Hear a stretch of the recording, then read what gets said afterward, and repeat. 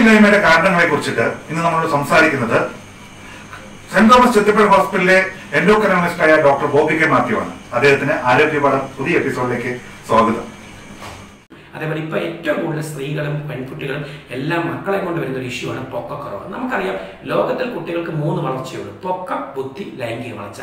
തടി വളർച്ചയുടെ ഭാഗമല്ല. പല മാതാപിതാക്കളും പറയും കൊച്ചങ്ങോട്ട് ഭക്ഷണം കഴിച്ചില്ല, തടി വെക്കുന്നില്ല. ഓക്കെ, തടിയില്ലാത്ത 90% കുട്ടികൾക്ക് ഇപ്പോൾ 16 വയസ്സ് കഴിഞ്ഞ് കൗമാരം വന്നു കഴിഞ്ഞാൽ അമിതവണ്ണമായിട്ടാണ് വരുന്നത്. അസേം പൊക്കമില്ലാത്തവർക്ക് നമുക്കറിയാം 16 വയസ്സ് കഴിഞ്ഞാൽ ആൺകുട്ടികൾക്കും 14 വയസ്സ് കഴിഞ്ഞാൽ പെൺകുട്ടികൾക്കും യൂഷ്വലി ഇപ്പോൾ പൊക്കം വെക്കാറില്ല. കാരണം പൊക്കത്തിന്റെ ഹോർമോണായ ഗ്രോത്ത് ഹോർമോൺ ഏറ്റവും കൂടുതൽ പൊക്കം ഉണ്ടാക്കുന്ന കൗമാരത്തിലാണ്. സോ പെൺകുട്ടികൾക്ക് പണ്ട് മാസമുറ ആരംഭിക്കുന്ന 14-15 വയസ്സിലാണ്. ഇപ്പൊ പെൺപിള്ളേർക്കെല്ലാം 4th സ്റ്റാൻഡേർഡോ 5th സ്റ്റാൻഡേർഡോ 10-11 വയസ്സാകുമ്പോൾ മാസമുറയും ആരംഭിക്കുന്നു. ഒരിക്കൽ മെൻസസ് അഥവാ മാസമുറ ആരംഭിച്ചു കഴിഞ്ഞാൽ 6 മാസത്തിനുള്ളിൽ തന്നെ അവിടെ എല്ല് ഫ്യൂസ് ചെയ്യും. സോ ഒരു പെൺകുട്ടിക്ക് ഏറ്റവും കൂടുതൽ പൊക്കം വെക്കുന്നത് ബ്രസ്റ്റ് ഡെവലപ്മെന്റിന് ശേഷവും മാസമുറയ്ക്ക് മുന്നേ. ഇത് കേൾക്കുന്ന ഏതൊരു സ്കൂളിലെ പെൺകുട്ടിക്ക് 14 വയസ്സായിട്ടും ബ്രസ്റ്റ് വന്നില്ല. അതിന്റെ അർത്ഥം 14 വയസ്സിൽ അവർക്ക് ബ്രസ്റ്റ് വന്നാൽ 16 വയസ്സിലെ മെൻസസ് വരും. അപ്പൊ അവർക്ക് വളർച്ച 16 വയസ്സ് വരെ കിട്ടും. ആ 16 വയസ്സ് കഴിഞ്ഞാൽ എല്ല് ഫ്യൂസ് ചെയ്യും. ഇത് കേൾക്കുന്ന ഏതൊരു കുട്ടിക്ക് തോന്നുന്നു, അതിന്റെ അമ്മ പറയുന്നു, ഡോക്ടർ എന്റെ മോക്ക് 8 വയസ്സായ അവിടെ ബ്രസ്റ്റ് അങ്ങോട്ട് വന്നു എന്ന് വെച്ചാൽ 3ാം ക്ലാസ്സോ 4ാം ക്ലാസ്സായി ബ്രസ്റ്റ് വന്നു. അതിന്റെ അർത്ഥം ലൈംഗിക വളർച്ച 8 വയസ്സിൽ ആരംഭിച്ചു. ബ്രസ്റ്റ് ഡെവലപ്മെന്റ് 8 വയസ്സിൽ വന്നാൽ 1.5 വർഷത്തിനുള്ളിൽ എന്ന് വെച്ചാൽ 8 വയസ്സിൽ വന്നാൽ 9 അല്ലെങ്കിൽ 10 വയസ്സിനുള്ളിൽ നമുക്ക് മാസമുറ ആരംഭിക്കും. സാധാരണ മാസമുറ തുറക്കേണ്ട 13 വയസ്സാണെങ്കിൽ ഈ കുട്ടികൾക്ക് 10 വയസ്സിൽ മാസമുറ വരുന്നു.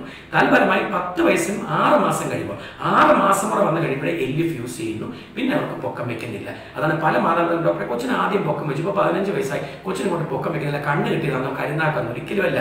ആൺകുട്ടികൾക്ക് പലപ്പോഴും കൗമാരം വെച്ച് ലേറ്റ് ആയിട്ട് വന്നാലും പെൺകുട്ടികൾക്ക് നേരത്തെ ആയിരുന്നു. ഇപ്പൊ കലണ്ടറിലെ പ്രായം നോക്കിയല്ല പൊക്കം വെക്കുന്നത്. നമ്മൾ പറയും 15 വയസ്സ് വരെ ഒക്കത്തില്ല, 18 വയസ്സ്, 15-18 വയസ്സ് വരെ പൊക്കം വെക്കുന്ന ആൺകുട്ടികൾക്കും പെൺകുട്ടികൾക്കും കൗമാരം ലേറ്റ് ആയിട്ടാണ് വരുന്നത്. കൗമാരം നേരത്തെ വന്നു കഴിഞ്ഞാൽ എല്ല് ഫ്യൂസ് ചെയ്തു. 10.5 വയസ്സിൽ മെൻസസ് വന്ന് 6 മാസത്തിനുള്ളിൽ അല്ലെങ്കിൽ 10 വയസ്സിനുള്ളിൽ മെൻസസ് വന്ന് 6 മാസത്തിനുള്ളിൽ എല്ല് ഫ്യൂസ് ചെയ്ത് കഴിഞ്ഞാൽ പിന്നെ ഗ്രോത്ത് ഹോർമോൺ ചികിത്സയോട് യാതൊരു ഫലവുമില്ല.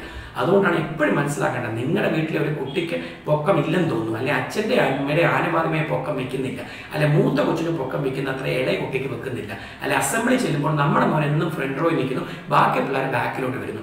അതിൻ്റെ അർത്ഥം മറ്റ് സമപ്രായക്കാര കുട്ടികളുടെ ആനുപാതികമായി എൻ്റെയോ നിൻ്റെയോ കുഞ്ഞ് വളരുന്നില്ല. പണ്ട് ഇങ്ങനത്തെ കുട്ടിയെ കൊണ്ട് ഒരു പീഡിയാട്രിഷൻ എടുത്ത് പോയാൽ പീഡിയാട്രിൻ്റെയും കുഴപ്പമൊന്നുമില്ല, കൊച്ചിന് നന്നായിട്ട് ഭക്ഷണം കൊടുക്കൂ, ചീര കൊടുക്കൂ, പാല് കൊടുക്കൂ, മുട്ട കൊടുക്കൂ, ജിംനാസ്റ്റ് കളിക്കൂ, ബാസ്കറ്റ് ബോൾ കളിക്കൂ, ഇതെല്ലാം കഴിഞ്ഞാൽ പൊക്കം വെക്കുന്നു പറയും. ഇപ്പം നമുക്കറിയാം പൊക്കമില്ലാത്തതിൽ 50% കുട്ടികൾക്കും പൊക്കം വയ്ക്കാത്ത ഗ്രോത്ത് ഹോർമോണിന്റെ കുറവുണ്ട്. 50% പേർക്ക് കാൽസ്യം, വൈറ്റമിൻ, അയൺ, തൈറോയ്ഡ്, പ്രോട്ടീൻ്റെ കുറവുണ്ട്. സോ നിങ്ങളുടെ കുട്ടിക്ക് 5 വയസ്സായിക്കോട്ടെ, 6 ആയിക്കോട്ടെ, 8 ആയിക്കോട്ടെ, അവൻ വീട്ടിൽ വന്ന് പറയുന്ന അമ്മ ബാക്കി പിള്ളേർക്ക് പൊക്കമുണ്ട്, ഞാൻ എന്നും ഫ്രണ്ട് റോയില്ല, അല്ല ബാസ്കറ്റ് ബോൾ കളിപ്പിക്കുമ്പോൾ എൻ്റെ കൂട്ടുകാർക്കല്ല എന്നെക്കാട്ടും പൊക്കം, അല്ല ഒരു പെൺകൊച്ച് വന്ന് ഡോക്ടർ ഡാൻസിന് കളിക്കുമ്പോൾ എന്നെ എപ്പോഴും ഫ്രണ്ട് റോയിൽ, എൻ്റെ കൂട്ടുകാരെല്ലാം ബാക്കിൽ. അമ്മ അച്ഛനും പറയുന്നത് കുഴപ്പമില്ല മോളെ, പിന്നെ വെക്കും.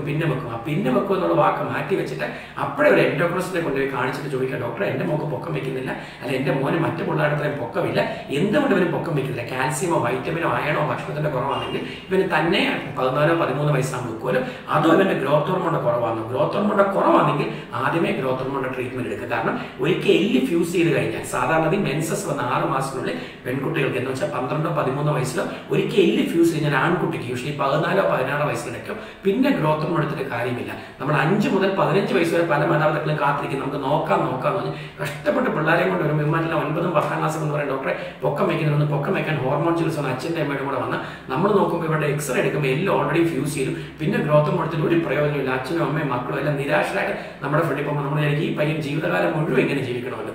കാരണം വണ്ണം നമുക്ക് ഏത് പ്രായത്തിലും കുറയ്ക്കാം. മീശ ഇല്ലെങ്കിൽ എനിക്ക് സെക്സ് ഹോർമോണിന്റെ ക്രീം തന്ന് മീശ വെക്കാം. ബ്രസ്റ്റിന് വലിപ്പം കൂടി തടി ഉണ്ടെങ്കിൽ സർജറി ചെയ്ത് കുറയ്ക്കാം. പൊക്കം നമുക്ക് എന്ത് ചെയ്യാൻ പറ്റും? എല്ല് ഫ്യൂസ് ചെയ്ത് കഴിഞ്ഞാൽ ഇറ്റ് ഈസ് ഇറിപ്പയറബിൾ. പിന്നെ റെയർലി നമ്മുടെ US-ലൊക്കെ ചെയ്യുന്ന പോലെ ബോൺ ബ്രേക്ക് ചെയ്തിട്ട് നമുക്ക് പൊക്കം വെപ്പിക്കാം. ബോൺ ബ്രേക്ക് ചെയ്തിട്ട് പൊക്കം വെപ്പിക്കാം, അല്ലാതെ ഒരു പ്രയോജനമില്ല. സോ എപ്പോഴും മനസ്സിലാക്കേണ്ട ഡയബറ്റീസും തൈറോയിഡും ഉണ്ടെങ്കിലും ഹോർമോൺസിൽ ഏറ്റവും ഇമ്പോർട്ടൻറ്റ് പിറ്റ്യൂട്ടറിയുടെ ഹോർമോണാണ്. താങ്ക് യു, നമസ്കാരം. പൊക്കമില്ലായ്മയുടെ കാരണങ്ങളെക്കുറിച്ചും അതിന്റെ പരിഹാര മാർഗങ്ങളെക്കുറിച്ചും ഇന്ന് നമ്മൾ സംസാരിച്ചത് സെന്റ് തോമസ് ചെത്തിപ്പുഴ ഹോസ്പിറ്റലിലെ എൻഡോക്രൈനോളജിസ്റ്റായ ഡോക്ടർ ബോബി കെ മാത്യു ആണ്. അദ്ദേഹത്തിന് നന്ദി. ഈ വീഡിയോ നിങ്ങൾക്ക് ഇഷ്ടപ്പെട്ടുവെങ്കിൽ ഞങ്ങളുടെ ആരോഗ്യപാഠം ഫേസ്ബുക്ക് ചാനൽ ലൈക്ക് ചെയ്യൂ, ആരോഗ്യപാഠം യൂട്യൂബ് ചാനൽ സബ്സ്ക്രൈബ് ചെയ്യൂ. നന്ദി, നമസ്കാരം.